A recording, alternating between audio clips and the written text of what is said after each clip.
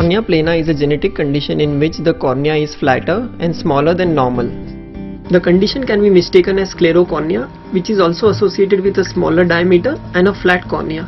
This video will highlight the clinical characteristics of cornea plana, features differentiating this entity from sclerocornea, and its management at an early stage and in an older age group.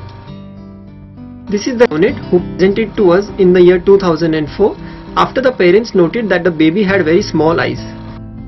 On examination, the neonate had horizontal, oval, small size corneas, a central deep stromal corneal opacity, and a broad limbus showing clustered palisades in both the eyes. On slit view, the cornea appeared thin. A clinical diagnosis of cornea plana was made. The child was evaluated periodically and appropriate refractive correction was given. At his most recent visit in 2016, when he was 13 years old, his best corrected visual acuity was 20/40 in both eyes. Corneal topography showed flat corneas in both eyes. The axial length was in normal range. Specular microscopy showed a normal endothelial cell density for the child's age. The intraocular pressures and disc findings were within normal limits in both the eyes. The features differentiating cornea plana from sclerocornea are: the corneal transparency is variable in cornea plana compared to sclerocornea, where the cornea is almost opaque. Also, the location of the opacity is generally posterior stromal in cornea plana, whereas in sclerocornea, the opacity involves full thickness of the corneal stroma. Cornea plana also has a thinner cornea than sclerocornea. The management of cornea plana is conservative unlike sclerocornea. A periodic refractive correction helps proper visual development in patients with cornea plana. Therefore, a keratoplasty is not warranted in these eyes. As seen in this case, for good visual development, regular follow-up along with appropriate refractive correction is essential in children with cornea plana. Longitudinal follow-up in patients with cornea plana, particularly when they develop senile cataract, may reveal interesting details. In another case, a 51-year-old female presented with complaints of gradually reducing vision in both her eyes since 1 year. Her vision was 20/320 in both eyes. She had no significant visual complaints before and was able to comfortably manage her routine until the previous year. On examination, she had features characteristic of cornea plana and significant cataract in both eyes.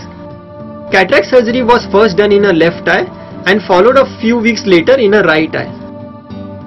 For intraocular lens power calculation, keratometry values and axial length measurements from LensStar were used and the IOL power was calculated using Holiday formula. During the cataract surgery, a short scleral tunnel was made for easy maneuverability of the phaco probe in the small shallow anterior chamber.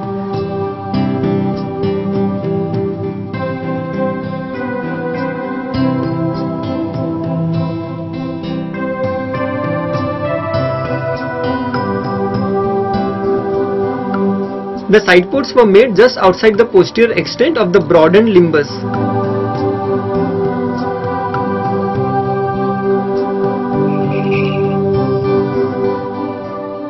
Capsular staining with trypan blue was done to enable better visualization past the central corneal opacity. A dispersive viscoelastic was used to protect the corneal endothelium during the surgery. An endoilluminator was used for safe and thorough removal of cortical matter. It also helps in adequate anterior and posterior capsule polishing to reduce the chances for future posterior capsule opacification. This is important as YAG laser capsulotomy later in these patients is challenging in view of the central corneal scarring.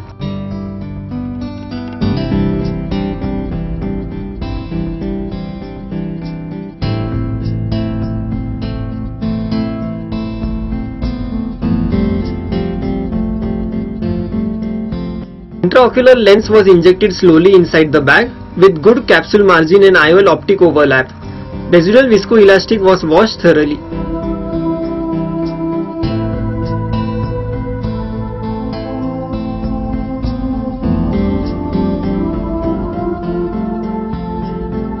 Post-operatively, the visual recovery was good with 20/60 best corrected visual acuity in both eyes. To conclude, cornea plana can be managed effectively with periodic follow-up, refractive correction, and intraocular pressure assessment. It is important to differentiate cornea plana from sclerocornea, as keratoplasty is generally not warranted in cornea plana.